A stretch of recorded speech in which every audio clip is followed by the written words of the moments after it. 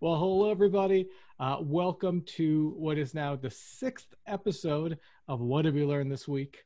This is a show where I share technology, tips, tricks, and short lessons that I have provided to my customers over the last week with you. Uh, if you're not familiar with me already, I'm Jonathan. I work for Minnesota State Services for the Blind as a technology trainer. My clients range from low vision to totally blind, and I help them stay independent through their use of technology like computers, tablets, and smartphones. We are recording this episode today.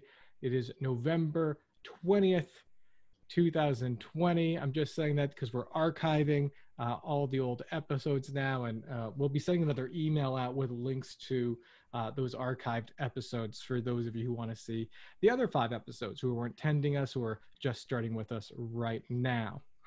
So today's topics, we're covering three: one big topic and two Screen shorter dimmed. topics. And we're going to be first talking about the Bard mobile app. We'll talk about what that is, and I'll be doing a demonstration of how it works. Then after that, we're going to talk about some features in Siri, specifically how to get some more advanced business information. So finding out more of like what time things are open and what businesses are nearby with Siri. And then we're going to end out a small overview of podcasts. Now, this is a setup for a future episode where we'll do, like we're doing today with Bard, a nice step-by-step hands-on how to get into some podcasts. So we're going to be talking today about what they are. I'm going to mention some of my favorites, and I'm going to give you a quick shortcut if you've got a smartphone or a Echo on how to just quickly play a podcast. But we'll talk more in a future episode about subscribing and managing subscriptions. It gets a little complicated. It's a big topic, so we're going to keep it real brief for today and go in, dig in real deep next time. Screen and then, dimmed. depending on how all this ends up, we're going to do some Q&A, depending on how much time we have. I had to kind of throw a little bit of the demos together at the last minute here, so I actually don't know how long we're going to go. But just in case we reach the end, we'll do some Q&A. And I also had an interesting question a client asked me just yesterday, and I'm like, maybe I'll share the Q&A section with everybody. So once again, remember, future episodes, if you do have questions, you're attending us on YouTube through the phone service some other way, and you're not able to ask questions during the Q&A section, or you're a shy individual and you don't want to unmute yourself, which I totally understand, you can also call in to our question hotline, or you can send a text message to the phone number 320-428-0122. I'll repeat that in just a moment, but that number, again, you can text it or you can call it. If you call it, you just get a voicemail.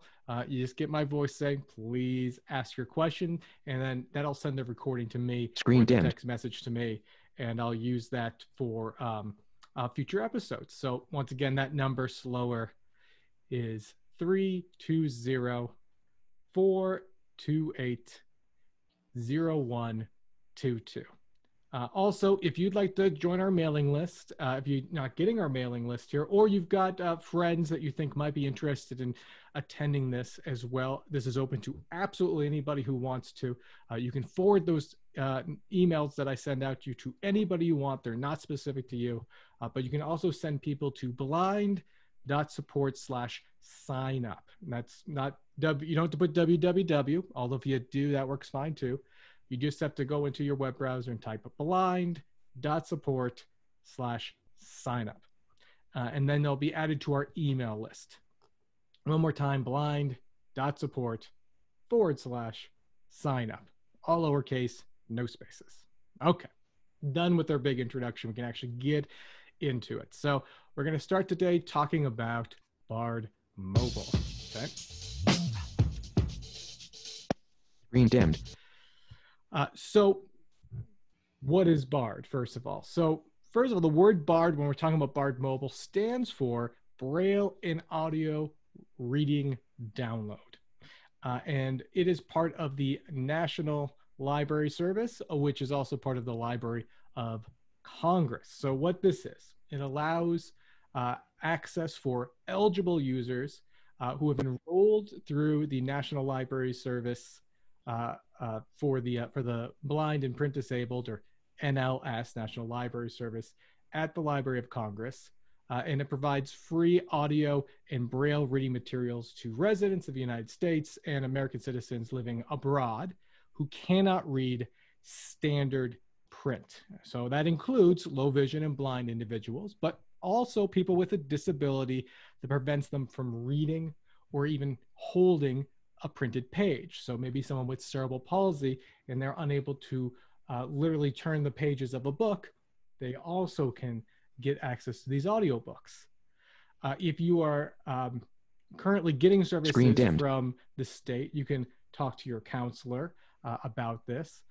If you're not already signed up, if you're not from Minnesota and you're viewing this, you can also sign up or find out more about the service through an 800 number. That's 1-888-NLS-READ or 1-888-657-7323.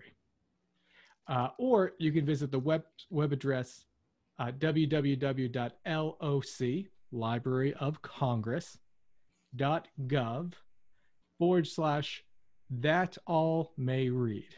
That's loc.gov/that-all-may-read. And that'll take you to tell you more about the service and take you to each state's individual National Library Service and even give you online forms you can fill out to join. Or if you're working with the State Services for the Blind counselor, you can contact them as well. Anybody who's working with State Services for the Blind is going to be eligible for this service. But if you're not already receiving services, you can actually just search the state and BARD, and you'll like Minnesota BARD, and you'll get to it pretty quickly. So the BARD services are actually available through 3 different methods. They have physical players that they send out with audiobook cartridges. So it's literally everything's going through the mail. And they will mail out, you can request specific books or you tell what type of books you want. They mail out cartridges. You put them in the book player and you play them. Another way is through the BARD website. Where you can download the books to your computer and then load them onto a cartridge or put them in a specialty player that can play those types of audiobooks like a Victor Reader or Victor Reader Stream, for example. But today we're going to be talking about downloading books right from a mobile app, the BARD mobile app. And this app is available for iOS and for Android devices. So that'd be your iPhones and your iPads. Screen dimmed. But also your Android devices, your Samsung phones, HTC phones, any kind of, almost pretty much any smartphone out there can download this app. You'll find it in the Google Play Store on Android, and you'll find it in the App Store for iOS. So we're going to start out here. I'm actually going to start the very beginning of this with voiceover off, and I'm going to show 2 low vision settings for those of us who are using the low vision settings, and then we're going to switch on voiceover, and we're going to do the rest of the demo with a screen reader. So if you are using the visuals, you can just know that you don't have to do the flicks and the double taps. You just touch the various buttons here. But the majority of my viewers are using screen readers, and so that's the way I'm going to be demoing it. But at the very beginning, we'll do a short section on just some of the visual settings. And I'll walk those through if you're on a screen reader as well. I just want to make this available to voiceover off the variety of people I have attending these. So I'm going to flip over here and immediately see I'm having a bit of a technical problem. I wanted to show my phone screen here. We're going to just connect and reconnect and see if my phone screen shows up. If it doesn't, we're just going to improvise here, and I'm just going to be holding it up to the screen. Not as exciting, which is what I think I'm going to end up doing here. Let me try this one more time. So those of you who are attending by phone or not in the visuals, I'm supposed to see my phone screen up on the display, but of course that is not happening for me. So we are going to improvise here and keep going forward. So, um, I'm actually going to flip on Voiceover on. Messages. voiceover here. Maps. Messages. And it looks like that's playing through, and it looks like you should be able to hear that. I'm going to go ahead and open up the Bard mobile app. I've already got it installed. You can search the App Store Bard Mobile. It'll be the first result. There's no other apps named similarly, so it's easy to find. Open Bard Mobile. All right. Heading. So when I open up the Bard mobile app, it is for the first time, it's going to ask you to put in an email address and a password. That's one that you'd set up when you register with them. And if you ever get lost, they'll give you a phone number to call, and they can help you reset it through the various libraries out there. But the main app is built in the similar way that the phone app is built on your devices as well. So what that means is on the phone itself, there is a section of buttons across the bottom. And these buttons, or tabs as they're referred to, navigate you to the 4 different sections of the app. Those tabs go from left to right: bookshelf, collection of the books that you have already loaded on your device for playing; get books, which is where we go to download; settings; and finally, when a book is playing, an option now reading shows up at the end. So the first thing I mentioned is that there's some visual settings we can adjust. And I'm going to do those with voiceovers so you can hear, and I'm going to hold up so people can see what we're doing here. So the settings is one of those 4 tabs across the bottom. And if you are a voiceover user, the easiest way to get those tabs is one of 2 ways. One is to do the 4-finger tap. We take 4 fingers, we tap on the bottom half of the screen, and it jumps us to the bottom. Or we can take our finger and we can drag it near the bottom of the screen, and we'll find the tab buttons that way.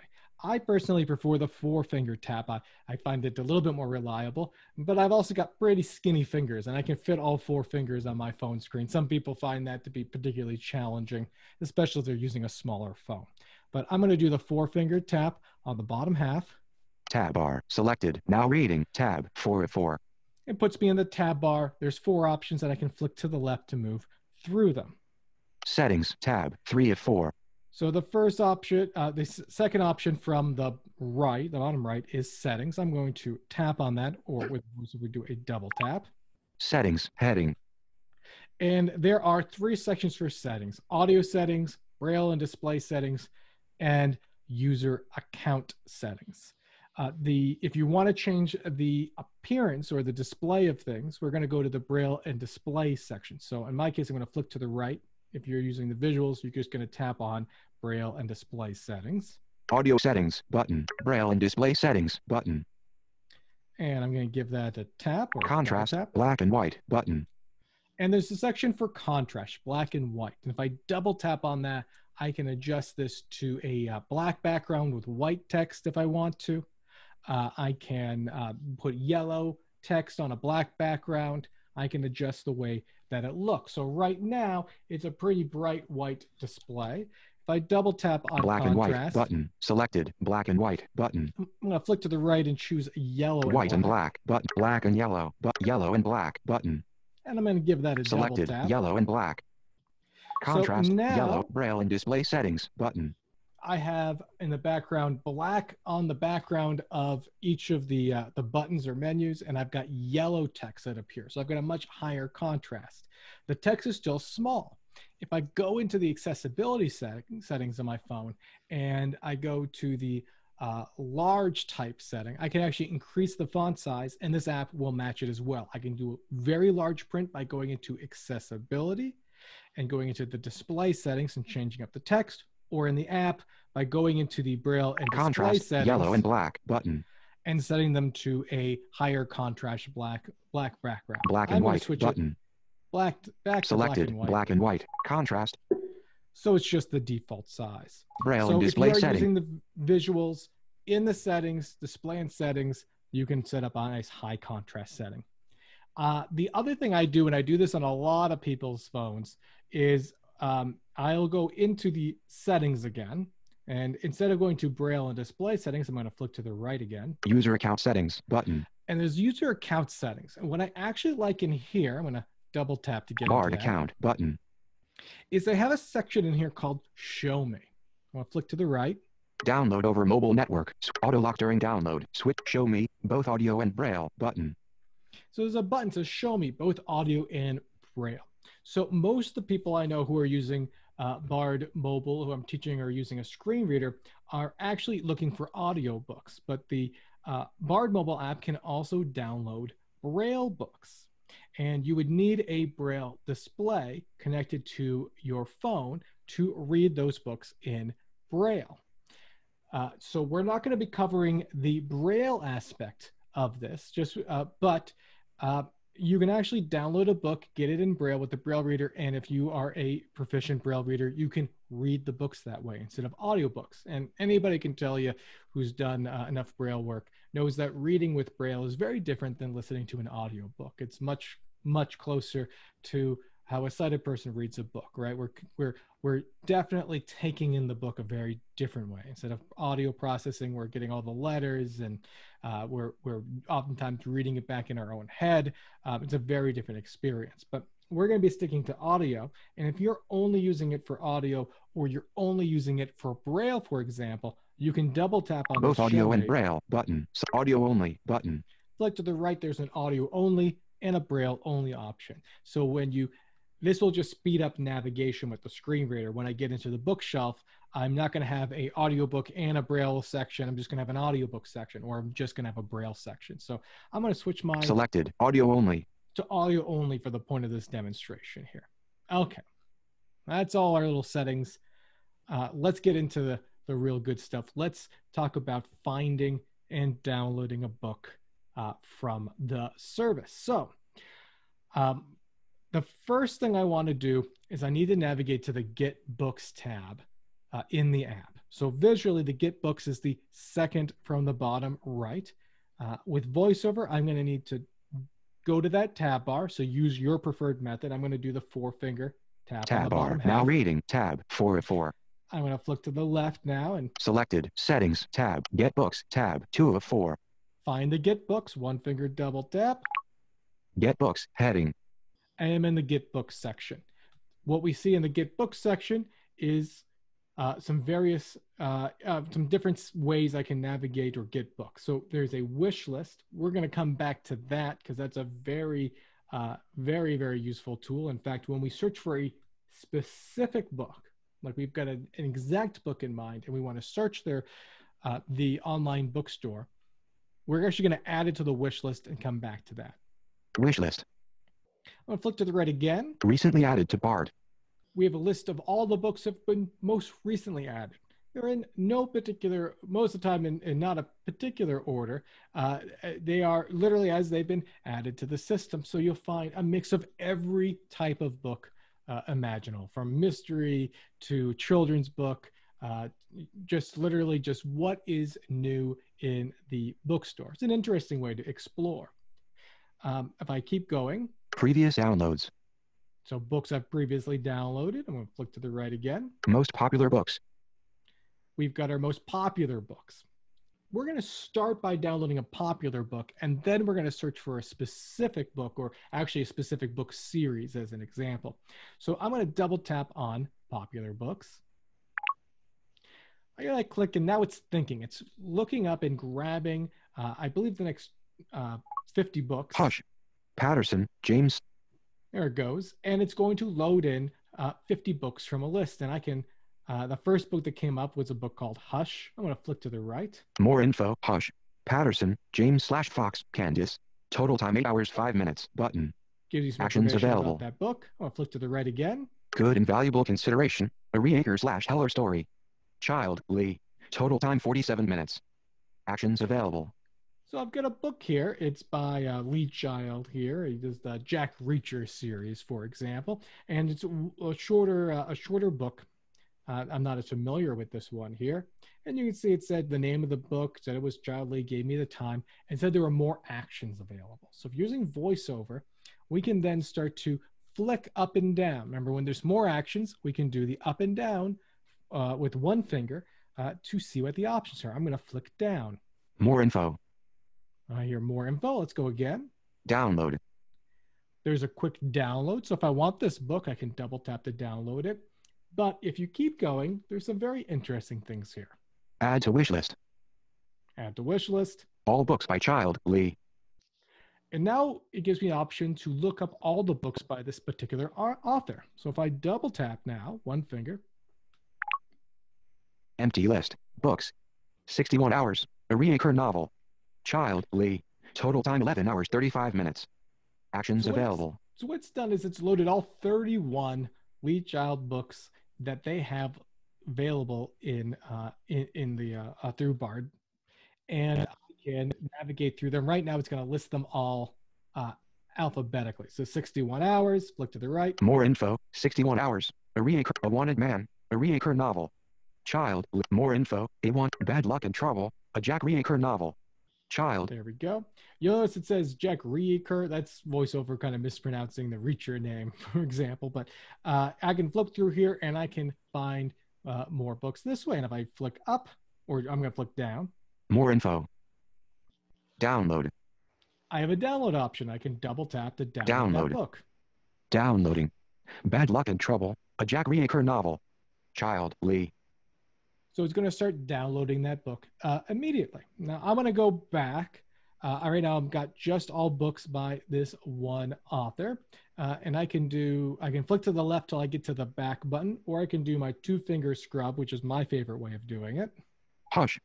Patterson, James/Fox.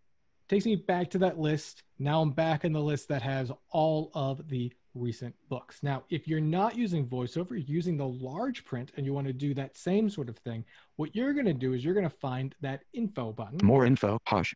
Patterson, James/Fox. Looks like a little blue eye, and it's to the right of each name of each book. And I'm going to tap on that. Title. Hush. It's going to open up more information about it. And there is a button that looks like a blue circle with 3 white dots, and it's the author. More actions button. More actions button. If I double tap on that, or for low vision, more tap actions it once, we'll get that same list that you just heard. We'll get a downloads, add to wish list, all books by this author. You'll also get all books in that particular category. In this case, this was suspense fiction. Oh, you might have heard that ding dong sound. That's the book is done downloading and is ready for me to listen to it if I want. So that's kind of an interesting way if you're exploring those recently added or most popular books. You can use this actions or the info button to basically kind of use that as a jumping off point. I found an author in that list and I want to get other books by that author. I found books and there's a series and I want to get other books in that series. It's a very interesting way to be able to navigate. And also good for browsing. But what if I have a specific book in mind? So I want to now search the Bard webpage and find a specific book and download it. So this is a little bit trickier. So I'm going to go back now to the beginning of the Get Books here. So right now I've got a pop-up menu open. I'm going to do my 2-finger scrub. Audiobooks, back button. I'm back in the details list. I'm going to do it again. Hush. Audiobooks. Patterson, James. I'm in the audiobooks list. Do it again. Wish list. Most popular books. Now I'm back on the main Get Books where I started, the most popular books. I could also have navigated to that tab bar at the bottom and double tapped on Get Books to go back, whichever way. So I'm back on the Get Books section, and I'm going to now navigate to the option called Bard Website. So I'm going to flick to the right here. Browse magazines. We have the magazine section. Bard website. And the Bard website. So the Bard website's where we go if we want to search for a specific book. Now, I actually really, if you've got a computer and you got a smartphone, know that you can actually go to the Bard webpage, search for books, add them to your wish list, then go to your phone go to Get Books, and you'll find them in the wish list section. Now, we're going to be doing everything on the phone today, but it's also good to know if you're really good at navigating on the computer. Maybe you're using your low vision, you're using magnification, which can be on a big display, or if you're just really fast on your JAWS or a voice over screen reader on your desktop computer, you can do it that way. But we're going to do it all from the phone. So I'm going to go to this Bard website, which is the last option in the Get Books section. In progress.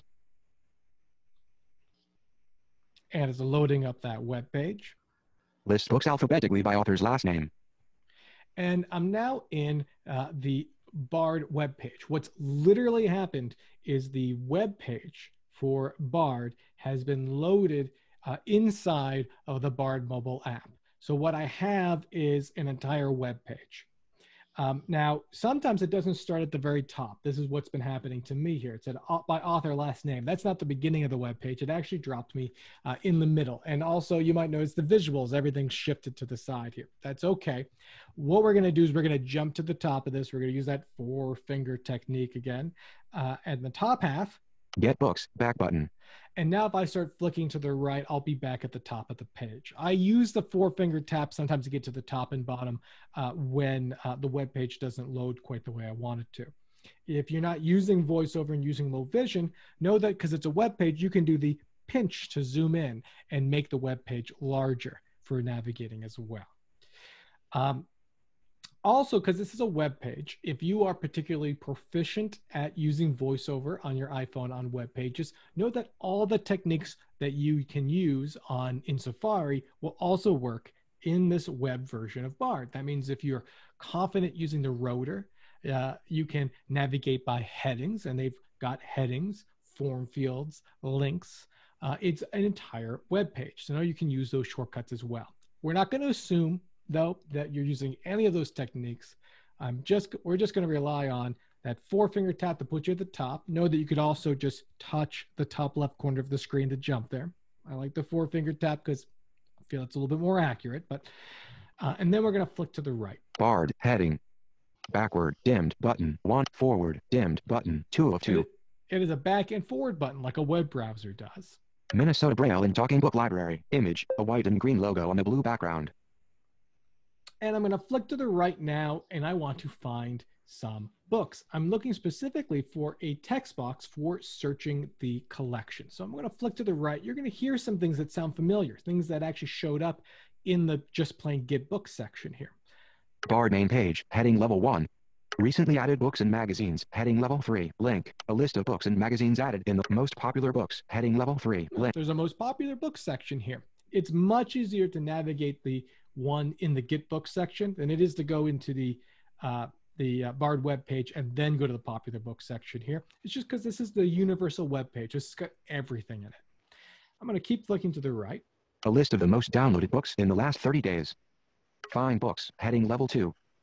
All right, we've got a heading here for find books, but it's just a heading, which tells me that what comes next is about finding a book. This itself is not a button or the find books button. So I'm going to keep going. Flick to the right. Search the collection, text field. I've got a text field that says search the collection. That means I know I can type something in here. So I'm going to do a 1-finger double tap, or if you're low vision, just touch that little text box. Insertion point at end.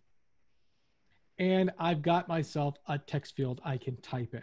Now this is the search the collection. It searches for whatever I type in. It searches it in a way that it covers the author's name, the book title, the description, even the category. So if I type something little like if I try to think I want Stephen King books and I just type the word King in here, I'm going to get I'm going to get Stephen Hawking. I'm going to get the Stephen King books. I'm also going to get every book that's about a king. So not exactly what we want. What we want to do is we want to type in something as specific as possible. And if it's a series name, put the whole series name. Know that if it's a generic sounding series, you might be better off doing the author. Also, for typing in here, know that everything is sorted. Many things are sorted by last name, first name. So last name, comma, first name. It's not a bad way to search for something.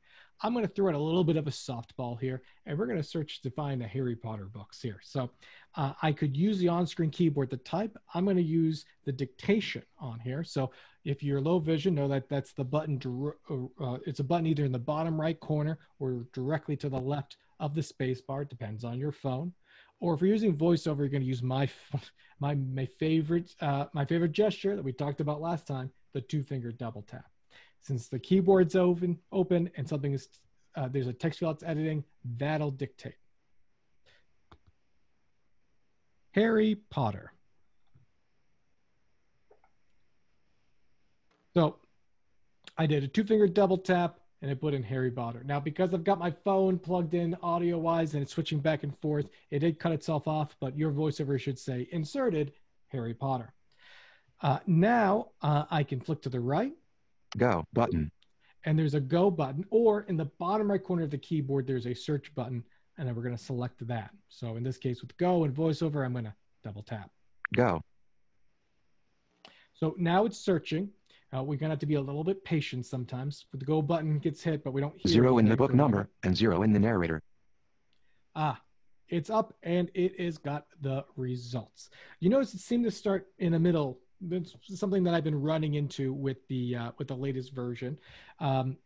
So I want to start at the top. Remember, 4-finger tap. Get books, back button. And I'm going to flick to the right, and let's listen to what I got. Bard, heading. Backward, button. 1 of forward, dimmed, button. Bard books containing keyword, Harry Potter, heading level 1. All right, I've got a heading that's very good. It says books containing Harry Potter. I know I've done it correctly. I'm going to keep flicking to the right. Displaying items 1 through 113 of 113. Oh, we got 113 results. Start over, link. I'm going to keep going here. Book series, heading level 1. So it acknowledge that this might be part of a book series. I'm going to flick to the right. Harry Potter series, 49, link. Harry Potter, 32, link.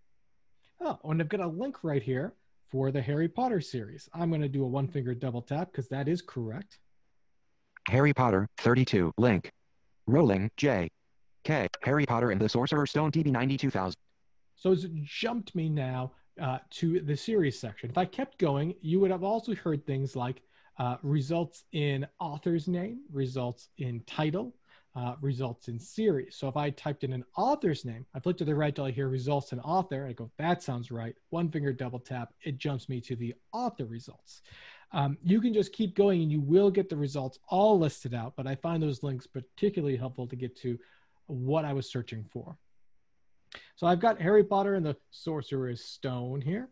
And if we have any British listeners, that's the same as Harry Potter and the Philosopher's Stone. I'm going to confirm it's the right book by continuing to flick to the right. Rolling, J.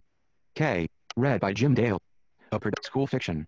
Fantasy fiction. On Harry Potter's 11th birthday, he learns that I hear more information about the book, how long it is, who's the author, who read it. If I keep going. Add to my wish list. Harry Potter and the Sorcerer's Stone. Link.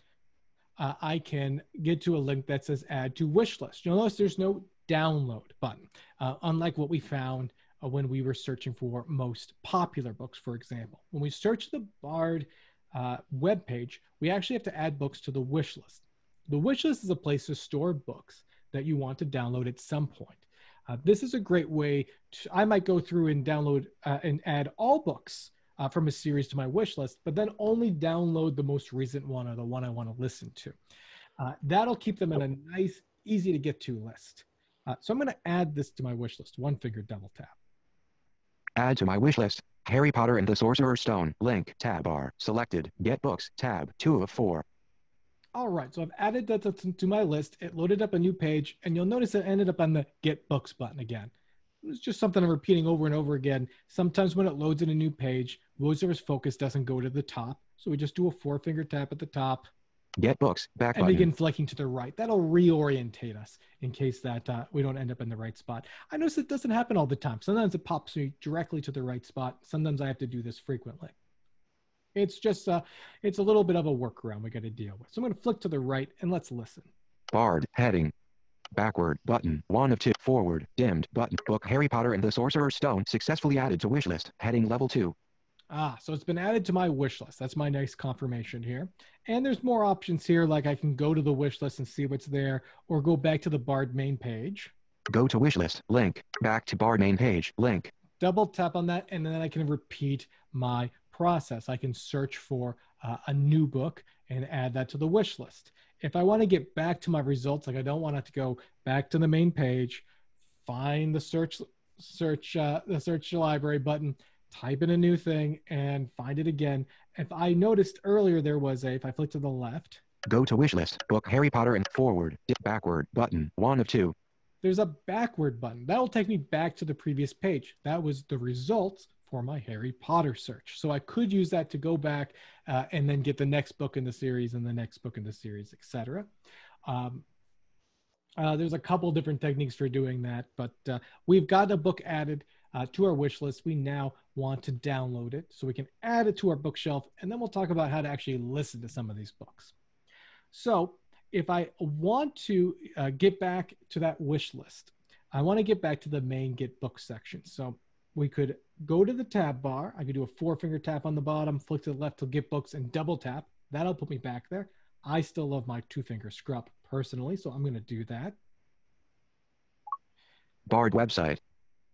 That takes me back to the Get Books sections, back on the Bard website button. And that 2-finger scrub, if anybody's wondering, want a little bit more details with that, that's taking 2 fingers and drawing your fingers back and forth across the screen. I've heard a lot of people instructed as taking 2 fingers and making a Z shape, almost like you're finger painting the letter Z, for example. Although you don't have to go up and down. I think of it more like taking 2 fingers and rubbing something on that's on the screen.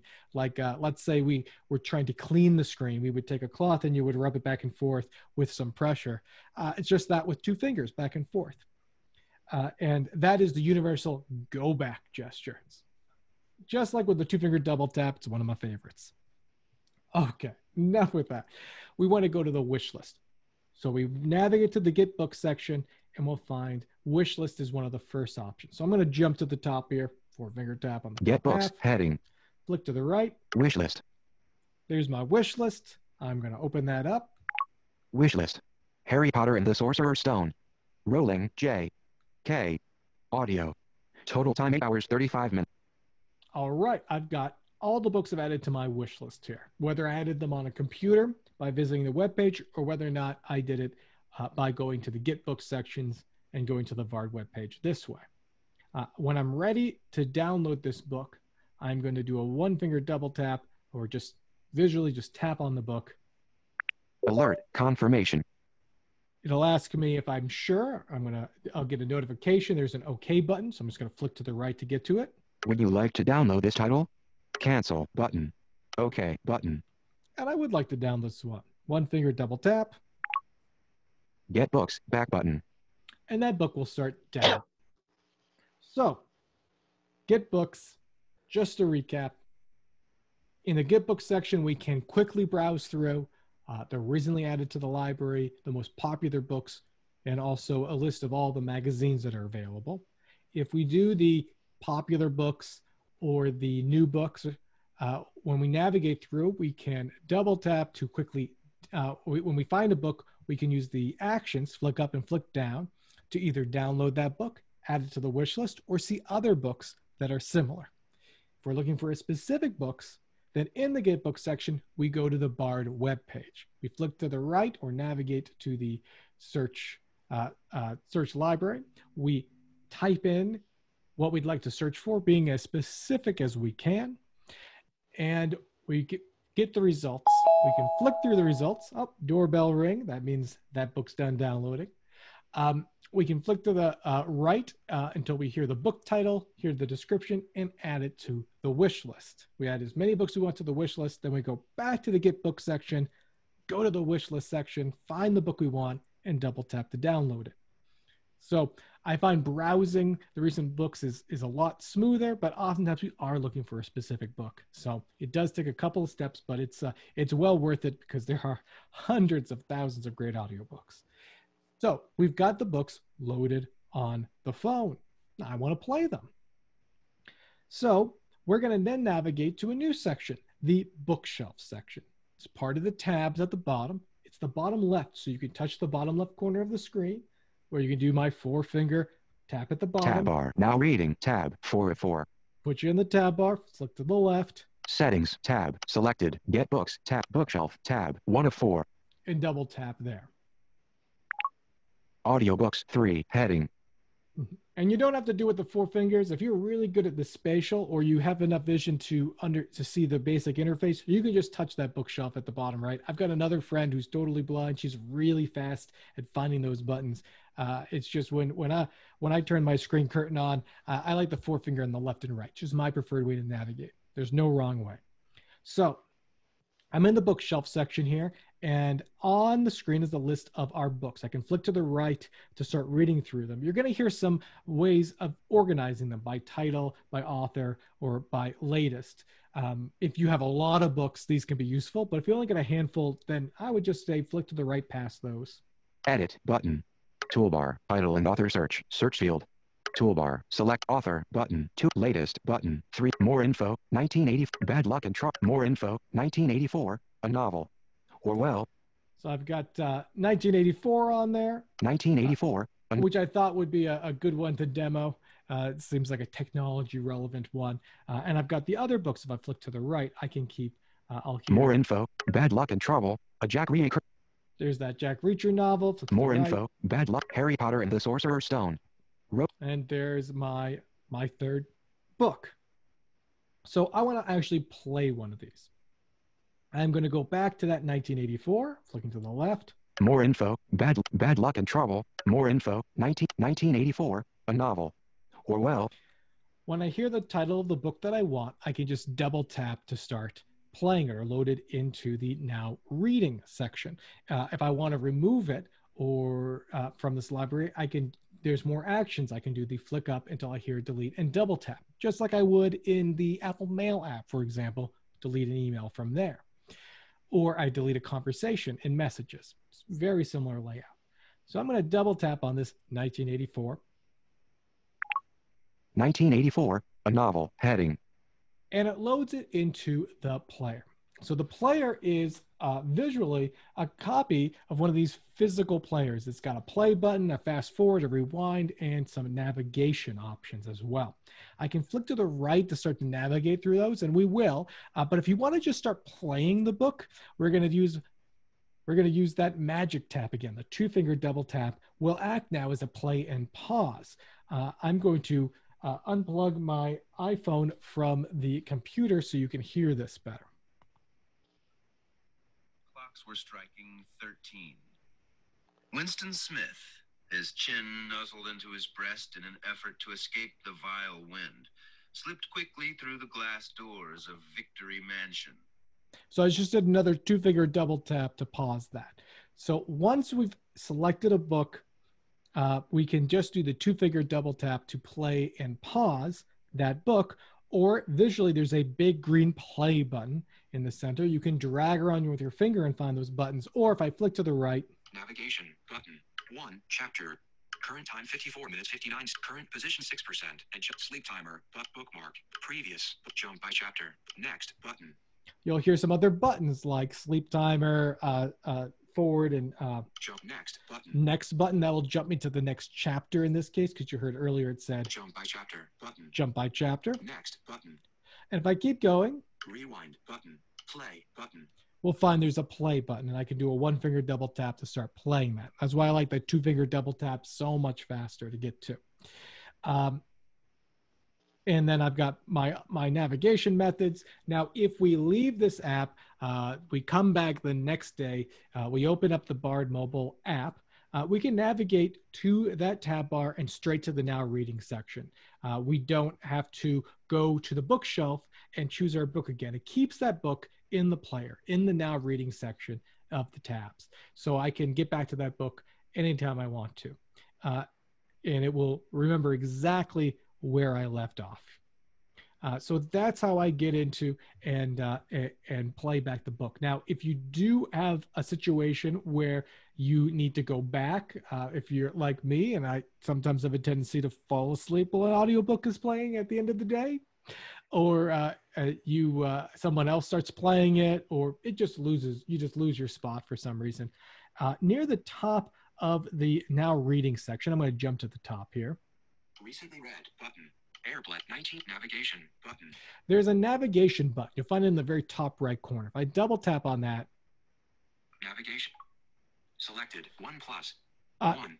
It'll bring up the navigation for this book, which will break it up by chapter, sometimes by section, depends on the book itself here. And you can flick to the right. 1 plus 2 1 plus 3 selected 1 plus 19 alert failed to decode the audio file. Oh, now I'm having a little bit of an audio problem here. Let me try something. Recently read alert okay button. So I have a little problem with this one. I tried jumping ahead in a section. I could actually probably go back to the get books. I mean, not get the bookshelf, delete the book and re-download it. I don't usually have that type of problem. I've read through a lot of books this way, but you do have that navigation button there, the top right corner lets you jump into different sections of the book.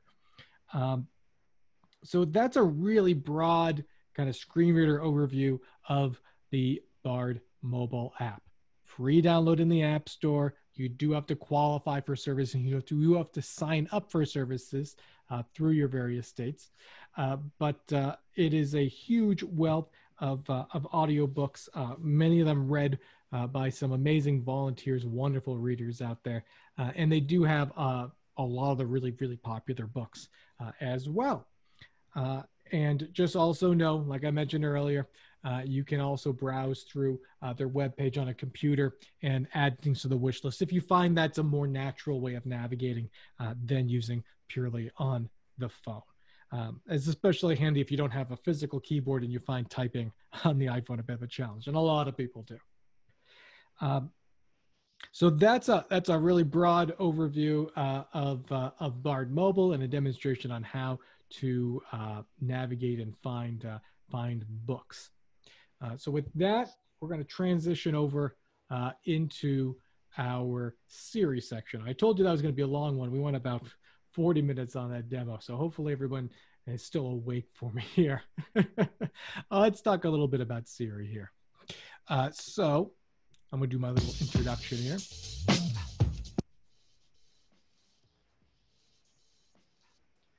So I mentioned that we are going to be looking at the ways that Siri can look up business information. This is very simple and easy to do, but it's full of things you might not have known you could ask Siri to do. Many of these exact same questions, with the exception of the ones that mention a service called Yelp, will work exactly the same on any of your Google or of your Amazon devices whose names start with the letter A, who I'm not going to say just in case you've got me on speakerphone. Many of them can do these exact same ones. So we're going to be using Siri as an example, but if there's any of these commands that don't work on those other players, I will mention it before after we use them here. But feel free to try these out. So you might know that you can that the iPhone has a Maps app built into it that's used for finding businesses around you. Now, that particular app is a bit of a challenge to use with VoiceOver. There's some cool things in there we can still use with it. And the turn-by-turn directions and walking directions do work well with our screen readers as well. Because we've got that Maps app built in, there's certain questions and information we can get from Siri. Now, I'm going to be activating Siri on my phone here using the side button. I've got one of these phones without a home button in it. So I hold on the side button to activate Siri. I'm not going to be using her target phrase, hey, Siri, just so I don't set up any of your devices. I also have got other devices around that set up. So I'm going to use it that way, and I'm going to have VoiceOver on. If you're low vision and you want to use these same things, you're going to want to use the hey, Siri feature. Otherwise, she's not going to read back the results. She's going to display the results. You can also go into Siri settings and change how verbose she is. But we're going to be doing it with VoiceOver on. Just know that if you're not a VoiceOver user, if you use the Hey Siri feature, you'll get the exact same results. So you don't have to change a single setting on your phone. Okay, so first of all, I can ask Siri about business hours. She actually has a very big catalog of business, of what time businesses open and close. And these numbers also adjust for seasonal changes. So as we approach the holiday seasons, our Black Friday is coming up, and those hours tend to change. This will update as well. Although occasionally it has been off. So if you're ever unsure, still not a bad idea to call. So let me give you an example. What time is Target open till?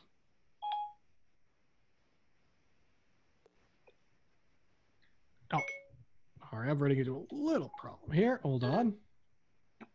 What time is Target open till?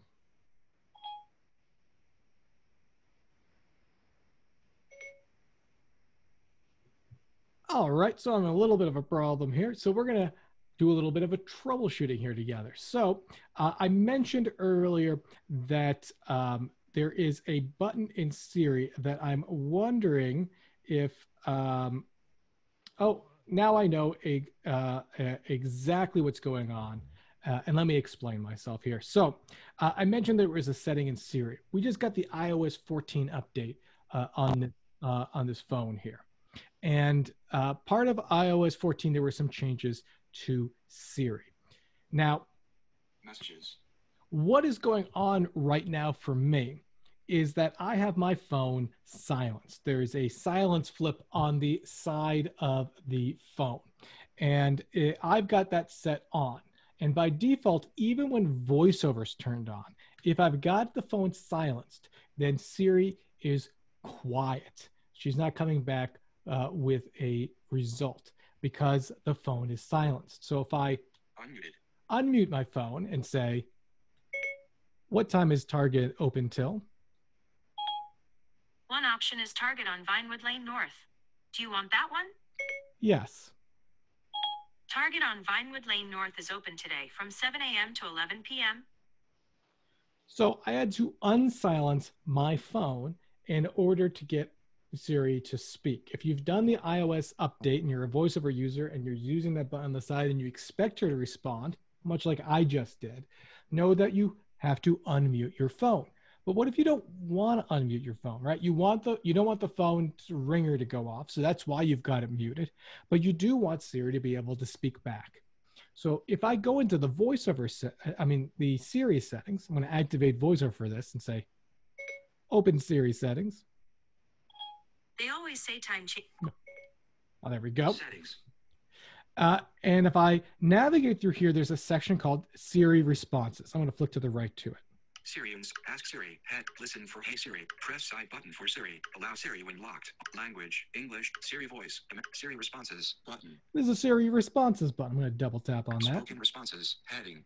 And I've got a section called spoken responses. So that is when Siri's responded, should she speak or should it display what's on the screen here? So I'm going to flick to the right. Always.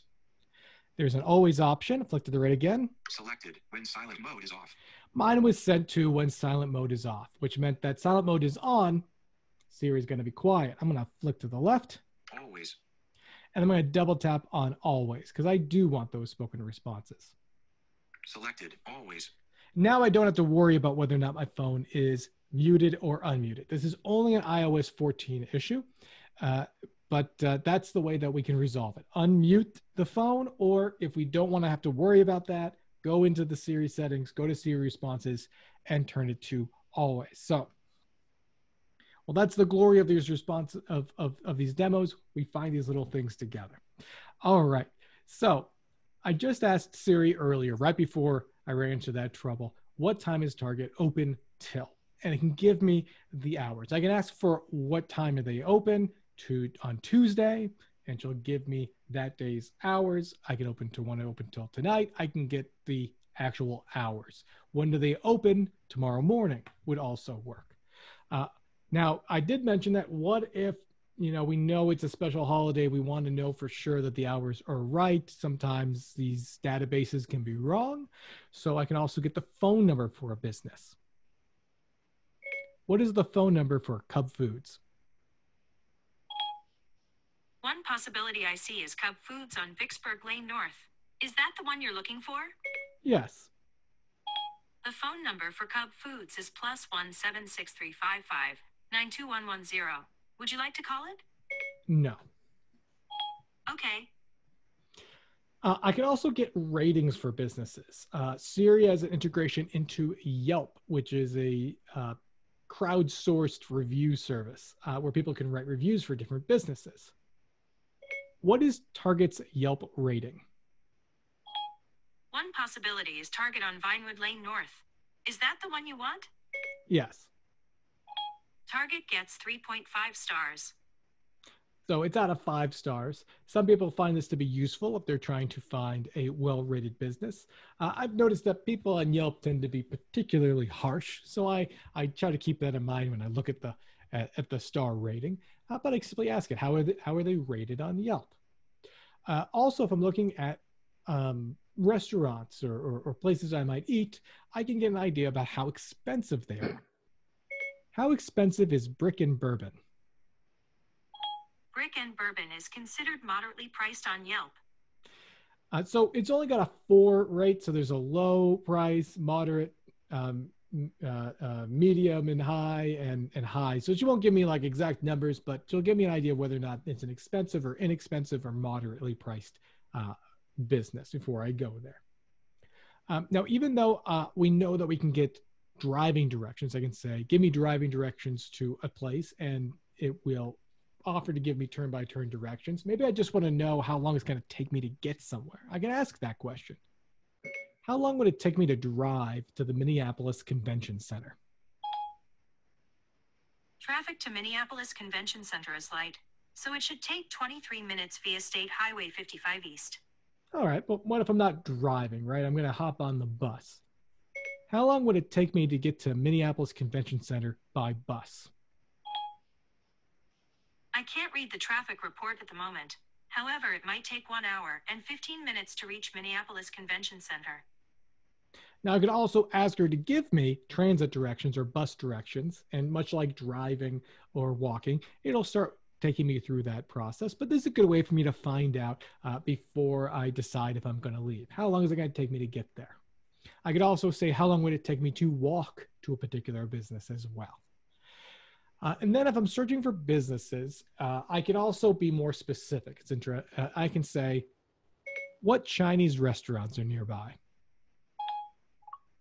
Selected. Nope. Always.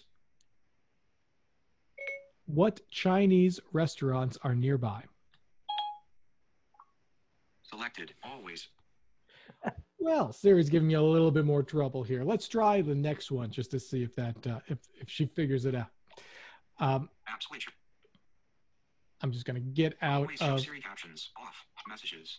that settings just in case that's throwing me off. What inexpensive pizza places are nearby? Messages. Well, Siri's now apparently I've upset the Siri gods here and not responding to me here. So I'm going to Voiceover off. try it without voiceover just to make sure that's not a problem. What inexpensive pizzas are nearby? Oh, pizza places. Okay, here's what I found. Interesting here. So I'm going to turn my voiceover back on again. Voiceover on. Message. What Chinese restaurants are nearby? Messages. Well, I'm not going to struggle with this too much more here, but I'm having some sort of problem with Siri. If this is the case, what I normally would do, I tried flipping voiceover on and off just to make sure that wasn't a particular problem. When I did turn it off, she did behave like she was going to give me the right information, but she wasn't displaying the right information on the screen here. So what I would normally do in this case, and in fact is what I'm going to do, because my next demo is going to talk about the phone a little bit, is I'm just going to restart the phone, the universal IT solution, turning it off and turning it back on again. So I'm going to restart my phone. Now I've got one of those phones, which is not just does not have a home button. So you actually hold the volume and the side button until it says Call. Slide to power off. Slide to power off. Even though it says slide to power off, I do a 1-finger double tap. And then I'll turn off my phone there. I'm going to count to 5 and then turn it back on again. But at that point, we're going to transition into the next we'll do one more test. We'll transition into the next section here. So what I'm going to restart, the other examples I was going to give is there a particular type of restaurant, Chinese, Mexican, Italian, American? I could ask about particular type of restaurants, and then I can also ask for an inexpensive Chinese restaurant or a expensive Italian restaurant if I want something fancy, for example. I can also find out if the place does reservations. Of course, we're in a situation right now where everything's takeout pretty much and curbside, but you could ask if a place has reservations, for example, and say, I want an expensive Italian place with reservations. And it'll search for those specific type of businesses. So my phone just restarted here. VoiceOver, of course, still on. Required when iPhone restarts. Passcode field 0 of VoiceOver off. Now I turn VoiceOver off for putting in my passcode, not because I can't do it without VoiceOver. It's just I don't want my passcode announced to all of you. I mean, you're all saying like nice people, but it's not a good idea to share your passwords if you don't absolutely have to. And then turn on VoiceOver. I'm using Siri to turn VoiceOver back on again. I turned VoiceOver on. What Chinese restaurants are nearby? Messages. And she's going to give me trouble here. Okay, well, we're going to move on for the time being, but I have to assure you that does work. And of course, about 5 minutes before we started, I demoed it and everything was working fine here. It might be there was an issue, just so you know that sometimes it's not you or your device. There was an issue about a month and a half back, I believe it is now, where Siri lost the ability to get sports scores. You used to be able to ask and say, how did the Vikings do last night? Or you could ask about a specific sports player. I'm running into a problem is I don't follow a lot of sports and I don't know a lot of players. But you could get specific stats, games, schedules, and all of a sudden Siri wouldn't do it. When you ask for it, you either say, try again later, or in some cases you say, here's what I found on the web, and get you a bunch of web results. Well, that problem wasn't your phone if you ran into that, and it wasn't anything that you could have done to fix it.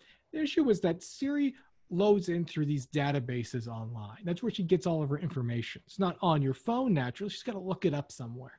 And Apple built up relationships with various providers who store that information, and then Siri goes and gets it from their database and presents that information in a nice, orderly manner for you. And what happened was the servers or the service that it gets their sports scores from stopped working. And Siri didn't know what to do. She couldn't get the results. And so you'd either get an error, wouldn't respond, or in some cases would just tell you to search the web instead. So if that's the case, sometimes the only thing we can do is try again later. Give it an hour, have it try again. It is a reason why, and a compelling reason why, it's good to learn how to use some of these apps on their own. Know how to use the web so you could search that information, because that's less likely to go down than Siri. But that's just the way it is sometimes. So in this case, because I restarted the phone and the problem's still there, this is a time where I would just wait 30 minutes and try again, and sometimes it'll resolve itself. But we're not going to wait, though. We're not going to sit here and wait 30 minutes. We're going to move on to our next topic, which is podcasts. Screen dimmed. All right, so I wanted to give a short beginning introduction to the concept of podcasts for some of you that maybe haven't worked with or don't exactly know where they are or where they came from. And then through this series, we're going to go in deep and learn about subscribing and getting access to them. But first, I want to know what is a podcast and where did that word come from? So way back before we had iPhones, we had iPods. I've actually got one with me right here. It's one of the third or fourth generation iPods. Used to plug this into your computer, load it with 20. It's got 20 gigs. It's like 100,000 songs that we can load. It had a fun little click wheel that we would spin and some buttons. And they did add a screen reader to it, although it wasn't with it when they originally launched it. So it would actually move through. You could actually get through the menus. I actually know a couple blind people before they had a screen reader. They would memorize all the menus because it makes a clicking sound as you wheel, click, click, click, click, click, and they would count the clicks. Luckily, they did eventually put a screen reader into it. And that's eventually how we ended up with one on the phone as well. I digress. Podcasts were originally audio recordings people would make on the internet that people would download and put on their iPods. They would be recordings, and they could be made by anybody. Sometimes they would be made by public radio, for example, radio shows or talk shows that would record themselves. You could download it from their webpage, load it on your music player, and listen to it when you're commuting, for example. These started originally not with shows that were broadcast. These were individuals, people who would record and put them out, and anybody could do it. It was literally a way of kind of semi-broadcasting without having to have a broadcaster's license. And of course, everyone who used it would have to get it over the internet. To an extent, that's all still true, except now we can get these devices directly, these audio recordings directly on our devices, like our iPhones and our iPads. We don't have to go through a computer anymore. They've also become significantly more popular. There are hundreds of thousands of podcasts. There's a whole joke that if you're in California and you're trying to get into the comedy career, for example, every single comedian's got a podcast. You'll find it from every single person. And there are these giant indexes. Apple runs the biggest one of different podcasts. So I want to start my own podcast series. In fact, I actually had one for a while called the Access Ninja Podcast that I did with an ex-coworker. And we would sit down and we would record about an hour, and we would discuss different accessibility topics. And this was well beyond just low vision and blindness back then. We'd record that, and then we would post it onto a web page, which is access.ninja is the web address for that. We actually still have it up, although it hasn't been updated in about a year and a half. You could go there and download those episodes, but to make it easier, we submitted that to a giant database that Apple keeps, the Apple podcasting database. Google keeps one as well. And that way on your iPhone or on your device, on your Android device, you could open up the podcast app and search and find the Access Ninja Podcast and listen to it. So I mentioned that some of these are made by small independent groups. Some of them are financed and supported by advertisements, and some of them are produced by big companies or broadcast companies like public radio, for example.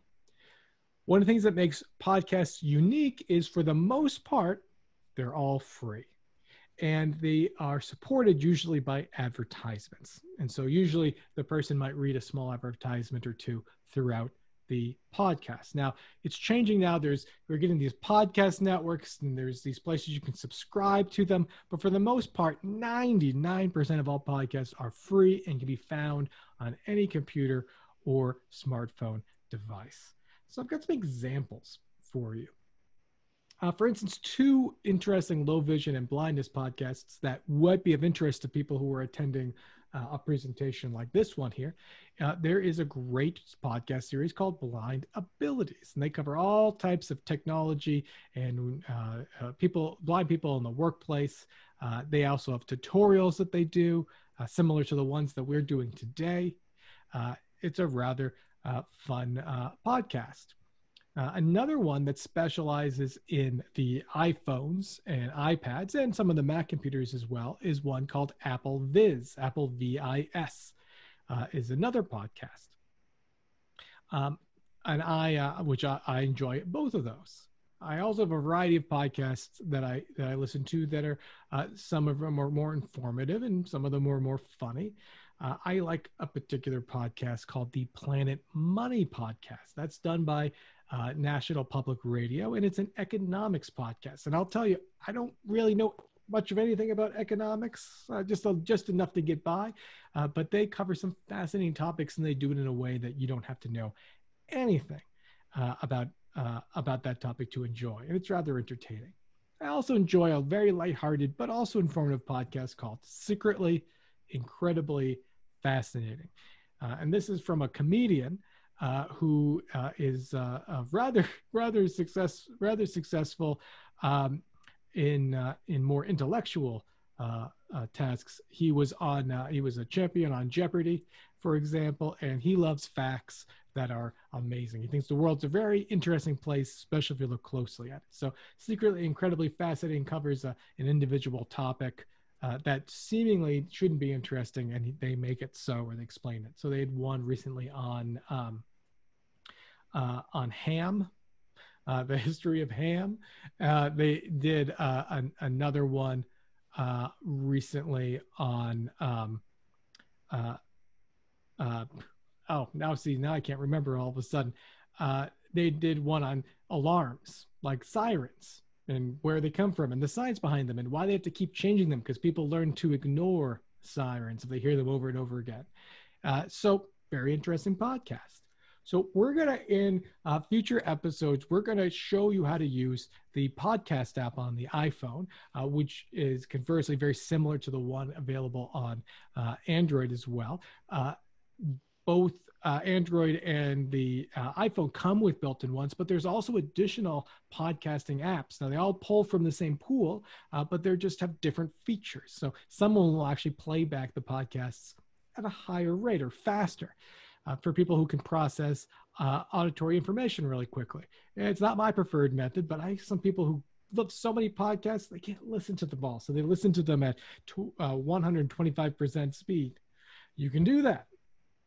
So I've told you a little bit about podcasts, but maybe you're curious, you want to try one out, but you don't want to have to learn all the screen reader, navigation, so forth. Well, the good news is if you've got a device that has a smart assistant in it, like a Amazon device or an iPhone or a Google, you can actually 56180 +1 561 getting a phone call apparently. Sorry about that. So if you have one of these smart devices, you can usually ask it to play the latest episode of any particular podcast if you know it by name. So for instance, I mentioned the Blind Abilities podcast, and you want to give that a try. You would activate your voice assistant and say, play the latest episode of Blind Abilities. Okay, here's the newest episode of Blind Abilities. Tech abilities, girl, oh boy, Big Sur Control Center, magnifier people detection, PC versus Mac fight, Stitch fixed accessible shopping, and Google Photos app storage is going to cost ya. And it isn't that I found the touch bar. I'm going to stop it for a moment there. That really long series of things, that was the name of the episode. They name each episode like a sentence or two for the topics they're covering. So that was just a list of what's in that episode here. I did the 2-finger double tap to pause it, but it'll just start playing that episode. I'll play a little bit more of it. Or something that was difficult to use. It was workable. Phone notification. So that's going to actually just start playing the latest episode. And if you want to, it's not a subscription. I just play that episode, loads it, and that's it. 14 p.m. So I could just ask my device, hey, play the Blind Abilities podcast, play the Apple Viz podcast, play the latest episode of the Blind Abilities podcast. And that particular voice command will work on almost any voice assistant. So play the latest episode of the Planet Money podcast, play the latest episode of Secretly Incredibly Fascinating.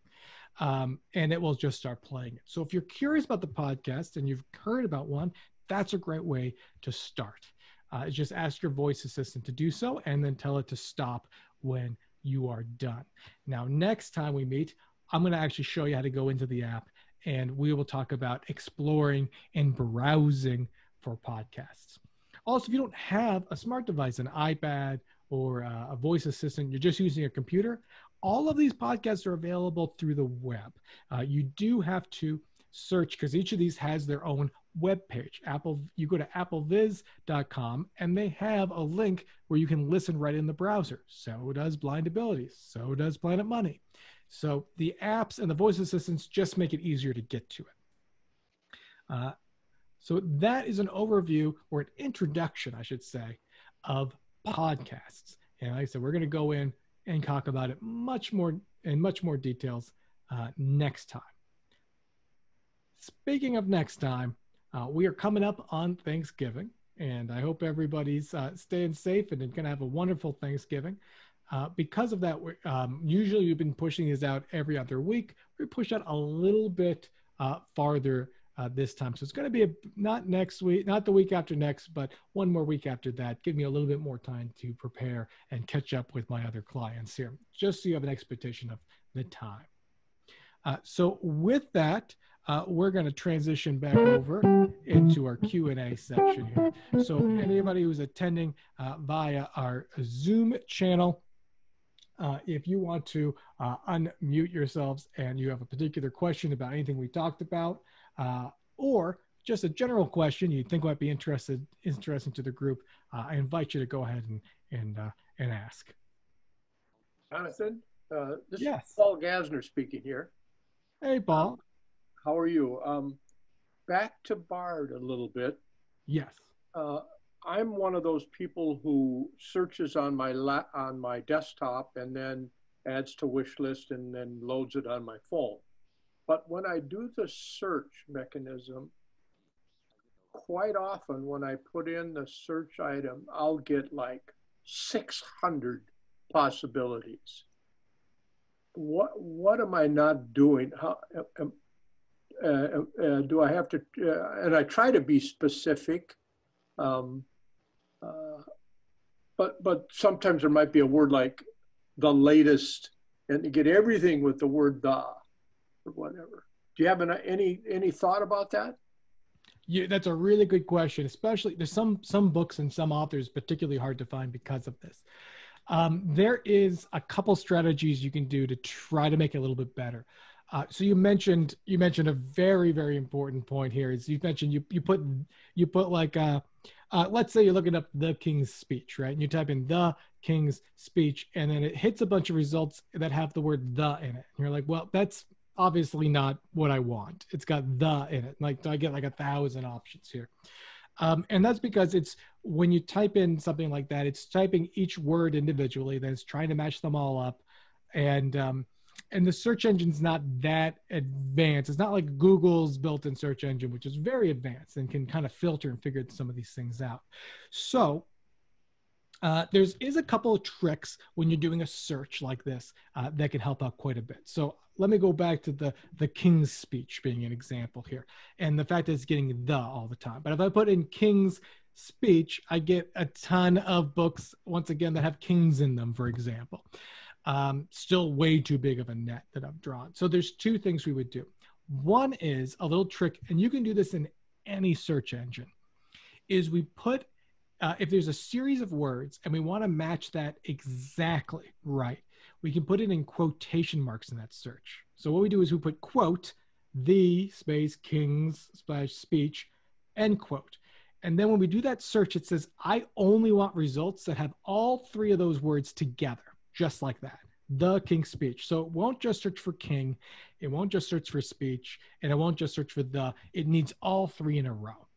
So this could be particularly good if you've got a title that you're looking for. Just kind of like narrow it down. You say it has to be all three in a row. The other thing you can do to a lesser extent is when you search, and this is the same as on the web one, is if you search the King's Speech, at the top of the page you get those links, results by title, results by author, and if you go results by title, because it's the title you're typing in, that also kind of filters those results down. That's a little bit less effective when it's picking up the. So my best advice would be try putting the phrase or series of words that you know belong together in quotation marks. I think that'll cut down the results significantly. Thank you. Thank you. Yeah, they're great. It's the same. And like I said, the same thing if you're on Google and you search for something and you're getting wild results that are unconnected, putting it in quotation marks also helps there as well. I don't find I need it. I used to have to do that all the time in Google like 10 years ago, but not as much anymore. The engine's pretty smart. And the same thing with all the search engines. If you don't like Google, Bing, DuckDuckGo, it's all the same. They're the same, put it in quotation marks to narrow down the results. The category that says by collection, what would that mean?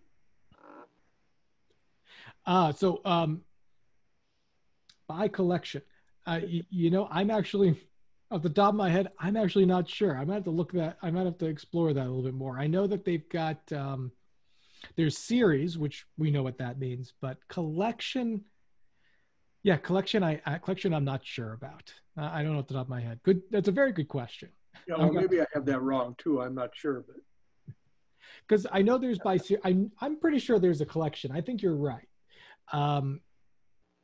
I know that they've got, you know, by genre, and they've got by series. I swear I've seen collection in there too. So, well, you know, I'll look that up and I'll bring it up if I figure it out. Jonathan, I got a question. Yeah. You mentioned the mute function. Now, I sometimes, if I have my phone plugged in charging and I've had voiceover on, sometimes if there's a phone call very early and my wife isn't quite up yet or something, I turn off voiceover at night. But you mentioned about a mute function, so I could still have voiceover on and mute on at the same time. Wasn't sure what that meant. I have an iPhone 7, so it's not quite as new as yours. That's no, that's a really good question. So I mentioned that in all the iPhones, every single phone, in fact, dating back to iPhone 1, has had a mute switch on it.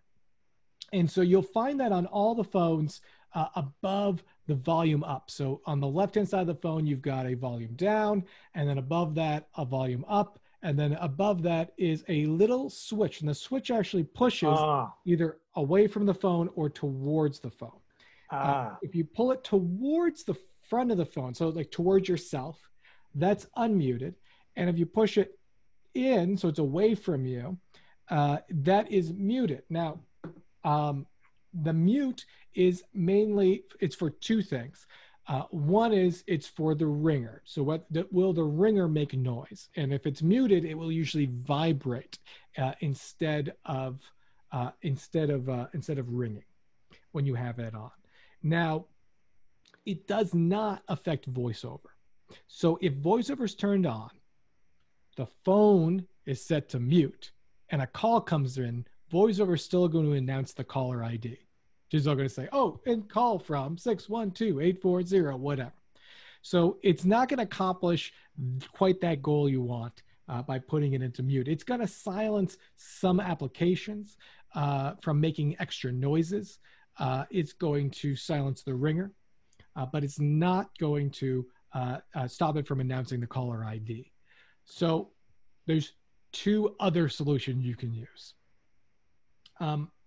One is if you flip it into silence mode, but you got voiceover on, you can mute the speech, which is a 3-finger double tap. It mutes the speech. So voiceover is still on. You know, because if you flick, it makes clicking noises, but it turns off the voice from making an announcement. I'm not as big a fan of this solution, but I do know some people who do that. So then when they want it to speak, they pick up the phone, they do a 3-finger double tap, speech is back on, and they can still answer it.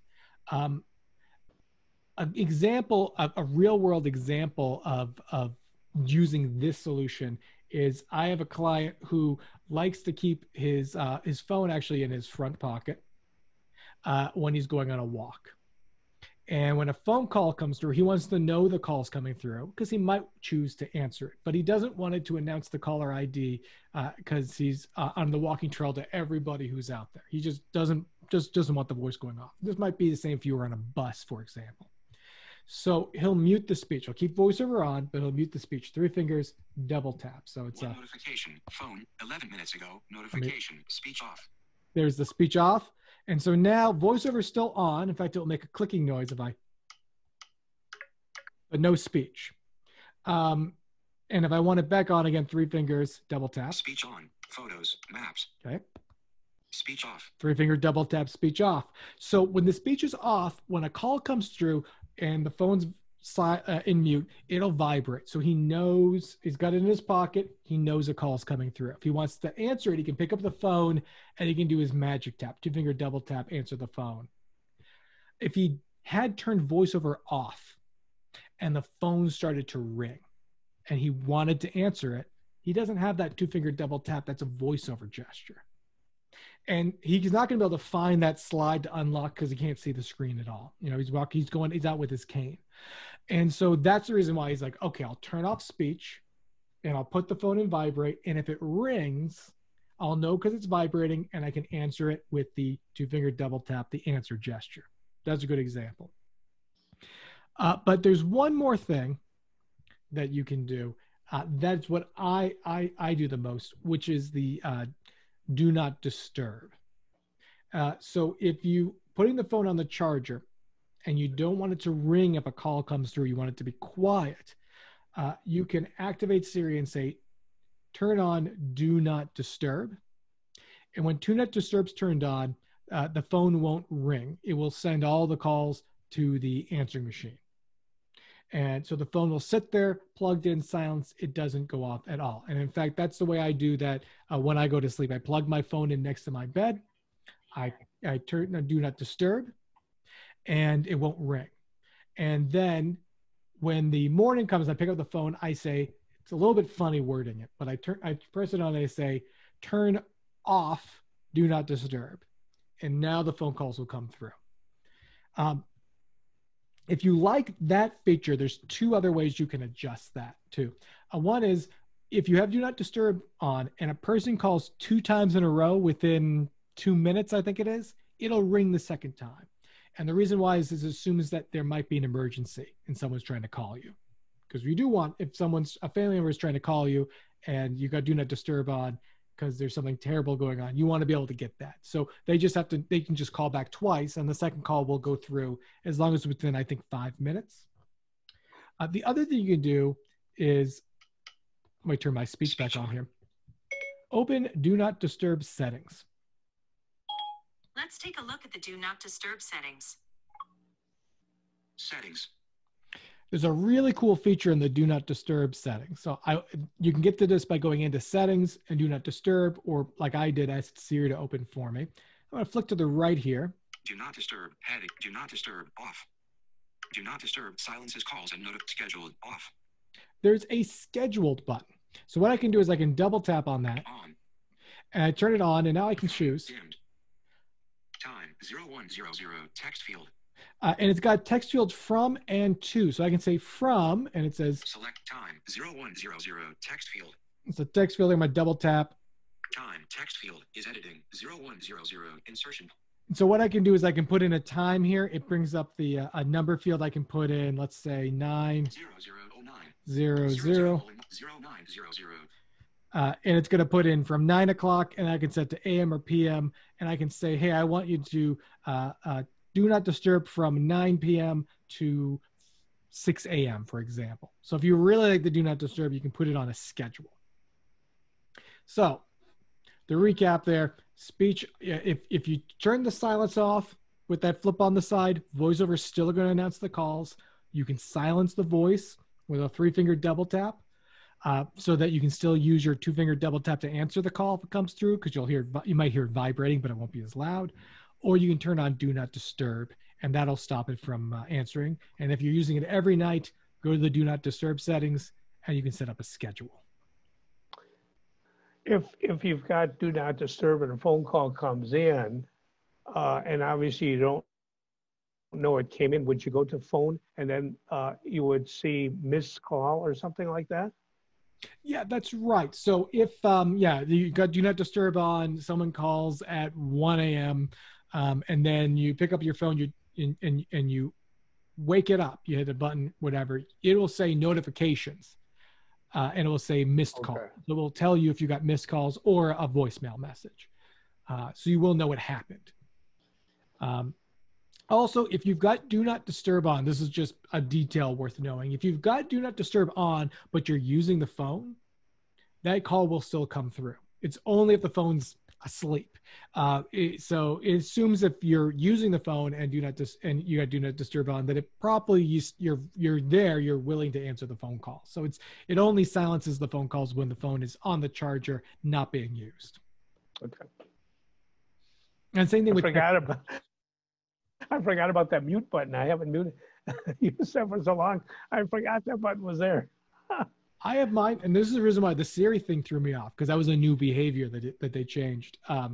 Is that I have mine silenced all the time. I haven't heard. Literally don't know what my ringer is set to, because I've got the phone in my pocket all the time, so I can feel it vibrating, and so I don't feel the need to have the ringer go off. So I have mine silenced all the time, so I forget it's there as well, because I just have had it the same place since I bought the phone.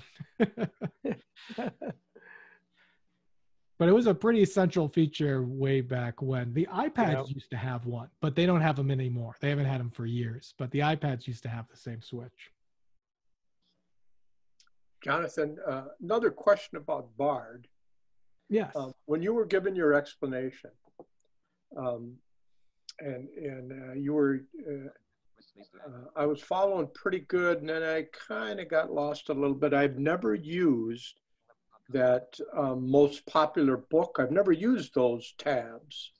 Mm-hmm. And I found that interesting. And I think you got to a point where you had, you happened on a Lee Child book just by chance. And then you said, well, here's all the books by Lee Child. So my hunch is what you did is you went in to the most popular, then you went to Audible books, then you happened to find Lee Child and then went to the information to get it? Or yeah, there's two ways you can do it. I lost you right about there. Yeah. So when you're in the most popular books, or recent books for that matter, just works the same way. And you're flicking through and you hear, Lee Child's book, and you're like, ooh, I want to know what other books they have by that author.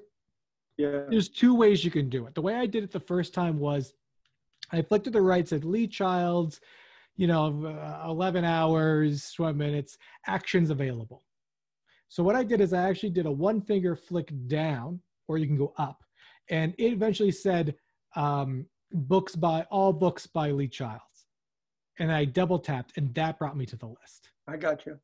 Now I know what now I got it. Yeah. I got it. Thank you. Optionally, you can also hit the info button, and then there's a more info buttons, and it's also there too. But that's the way I did it, and I think that's the easiest way to do it. Thank you. Thank you. I got it. Yep. Oh yeah, and it's great. That's a relatively new feature. They added it a while ago. They slipped it in there because it didn't exist. I used to do a ton of demos on this, and it never existed. I saw that. I was like, that's great. It makes the recently added, and it makes the popular book section so much more powerful because you can find an entire series or find everything by an author while browsing it. I literally didn't used to do the recently added until I found out I could do that, and I was like, that's great. I love it. So. And I'm assuming the books would be arranged alphabetically versus the most recent published. Am I correct? Yeah. So once you when you go into the most popular, for example, they're in the order that by popularity. When you go into recent, they're in the order they were added to the library. And if you then switch to author, like you find an author name and you do that, flick up into the author, double tap, that list is alphabetical. So that'll be all the books by that author in alphabetical order. Thank you. Thank you. Yeah.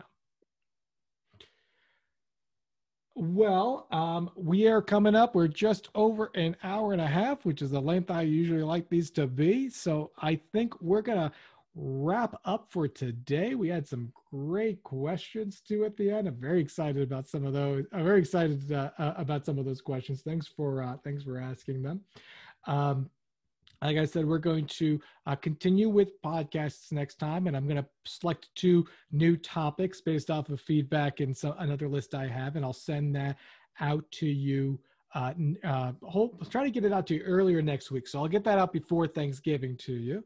Once again, share these with anybody who you think might be interested. They don't have to be from Minnesota. They can be from anywhere across America. That would be fine. Actually, go beyond that, but most of the stuff we talk about is very American focused. But otherwise, everybody have a wonderful, wonderful Thanksgiving, and I said stay safe and keep clean with this technology. I know it can be frustrating, but like today, some of the tech demos were interesting, but that's why I love it. It always keeps me on my feet. Thank you. Thank you for your help. Oh, you're very welcome. Everybody, thank you for joining us, and take care. Bye-bye.